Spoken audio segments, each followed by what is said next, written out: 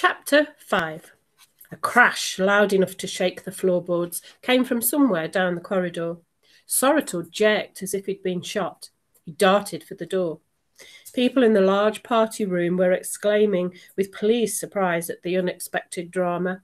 "What was that noise?" called the woman with the diamond-studded feather in her hair. "It sounded like smashing ice." The door to the study slammed shut, and Vita was left alone. She stood in the middle of the room. Her upper lip was beaded with sweat, and she was breathing as if she had run miles. Suddenly, the sash window wrenched upwards, and a girl clambered in over the sill. "Come on," she said. "Quick, this way." It was the blonde waitress. Vita stared at her. "What's going on?" "Later, out of the window." "Come on." "But we're miles up," said Vita. "Come on, there's a fire escape." Vita ran across the room. The window opened onto a metal balcony with a long metal ladder leading to a platform below, which led in turn to more balconies, more ladders, and the ground. Vita swung her leg over the edge of the sill. "Faster!" The waitress spat on her palms and led the way down, her hands and feet swift and confident. The final ladder did not reach the pavement. The girl hung by her hands for a second and dropped. Vita, her hair blowing in her eyes, took hold of the ladder, counted to 3, and fell. She tried to land on her right leg, but even so, it sent agonizing shockwaves through her left foot, and she bent to rub at her ankle, ducking behind her hair to hide the pain. "What was the crash? Was that you?" she said. "Not here," said the girl. "Come on." They crossed the road and began walking away from the Dakota, mingling with the crowds. Vita's left foot was throbbing at every step, and her patience was running thin. "Tell me what happened," she said. "Now, or I'll shout." The girl sighed. "I was listening outside the window." "Why?" "Because you noticed me working." "You were stealing," said Vita. "Working. And anyway, you didn't say anything, but I wanted to check that you weren't ratting. So I listened, and all I could hear was that man, Sorotor, trying to con you." "Con me?" "Yeah, I know what a con artist sounds like." "How?" The girl sounded surprised. "Well, because I am one. I thought you were a pickpocket." "Both, and a lockpick too." "Really?" They were passing a blue mailbox, and the girl pulled a long sliver of metal from her stocking. Bending over the lock on the front, she opened it with a click. Vita glanced behind her. "What are you doing?" "Sometimes there's money in the envelopes, but that's dirty work because you don't know who you're stealing from. I don't do that, not anymore." "Close it," said Vita, "or someone will see." The girl kicked it closed. "But I used to con for a living when I was young. It was horrible. It's the worst job there is, worse than post lifting even.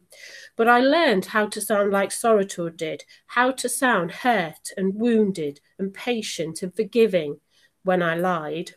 She glanced behind her, saw a car slow as it drove past, and she pushed Vita down another road. "Did you notice how angry he got? The best defense when you've done something wrong is anger. So I was outside the window wondering why a grown adult's trying to put something over on a kid, and I thought I'd do something." "What did you do? What was that noise?"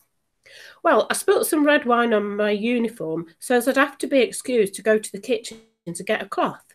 Then I saw this room with this white china statue of that man, Sorotor.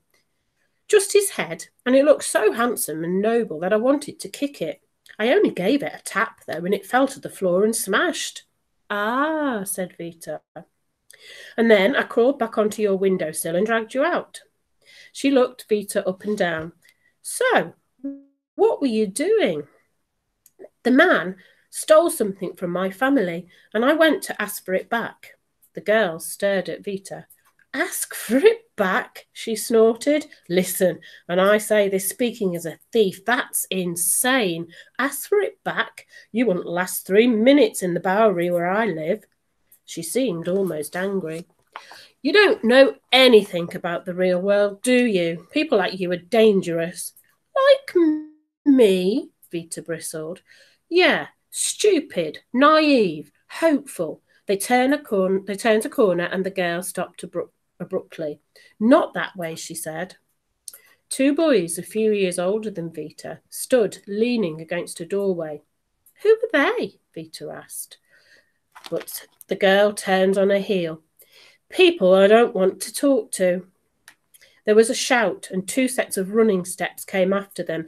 Hey! Hey, Silk! The girl made a rude gesture across the street. Get out of it, she called. Is that your name? Asked Vita. Silk? The taller of the boys began to run. Silk, hey! Don't you walk away, you owe us. What you got from tonight? But Silk had darted across the road and disappeared among the crush. The boys followed, leaving Vita standing, her head whirling on a dark pavement. Vita thought of Silk's words, stupid, naive, hopeful. She did not feel naive.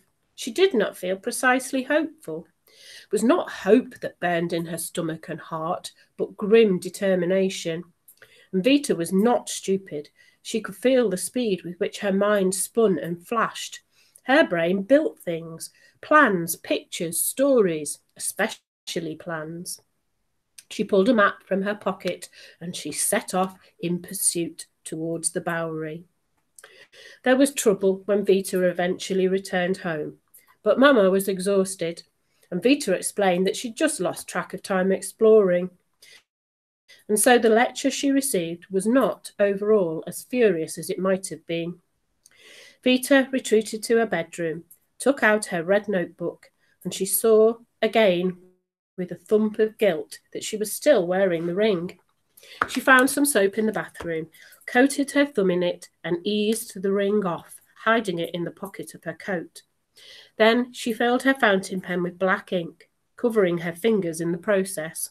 She bit down so hard on her lip that it drew blood, and she began to write. I found the girl outside a pawnbroker's in the Bowery. She didn't want to listen, but I made her. I told her I'd go to the police if she didn't give me 5 minutes. I wasn't proud of that, but I did it. I needed to. I said, I've got a plan, I need help, and I can pay you. And I told her everything about Hudson Castle. I've never been, but I've heard Grandpa's stories 1,000 times. I told her about the lake and the house and how it's built right in the middle of the water. I told her about the burglar bars, which my great-grandfather put on every window after the robbery of 1888. He put in unpickable locks, too, on every door. Grandpa always called it the old fortress. Nobody can get in, nobody can get out. And I told her the plan. We're going to steal back Grandpa's emerald. The castle is impossible to break into. Luckily, we don't have to. The emerald, Grandpa says, is hiding in the family's old hiding place, which means under the paving slabs by the fountain in the walled rose garden. There are 2 guard dogs. They bite, so I need someone to tame them. She said you could just kill them, but I ignored her. There's a wall around the whole garden, so I need someone to help me get over it. And the rose garden, Grandpa says, has a door with a lock the size of your head. I need someone to pick it. I need a team. We'd leave New York on a late-night train so that it's dark. We would break into the garden, dig up the emerald, break out again, and be back at Grand Central Station before midday. Nobody will know we've been there. And we'll sell the emerald, get a lawyer, and get back the house, and Grandpa will have a home, and then he'll be able to breathe again. Silk had said no. She had listened, her face clenched and sceptical, until Vita had finished. I don't have any money right now, said Vita, but once we've sold the emerald, there will be enough to pay you a fee, a proper one. Then Silk had shook her head. The look in her eyes was too old for that of a child. No, even if it wasn't insane, which incidentally it absolutely is, I never work with anyone else. I don't do teams. Never, said Vita. No, and I've been asked before. But if I don't care about buts and ifs, I can't get caught. Will you understand that? I can't.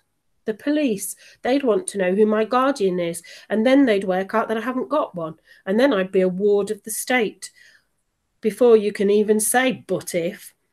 This is different. I have a proper plan. Plans are the thing I'm good at. You ever stolen anything before? Well, no, not exactly. Exactly. Every new person you work with is just another chance of getting caught. No. What about those boys? I saw you with them. I don't work with them, I owe them. Or they say I do. Once I pay them off, I'm never doing any of that again. Not pickpocketing, not lockpicking, not anything. I know that. I could see from your face back at the party. I could see that it wasn't simple, but this is different. It's stealing back. No. Would you consider it if I said I'd found a way that you couldn't possibly get caught? Because I have, I swear. No. And Silk shifted away, her back an effective punctuation mark. Leave me alone. But Vita did not write that in her red book, because she did not intend to take no for an answer.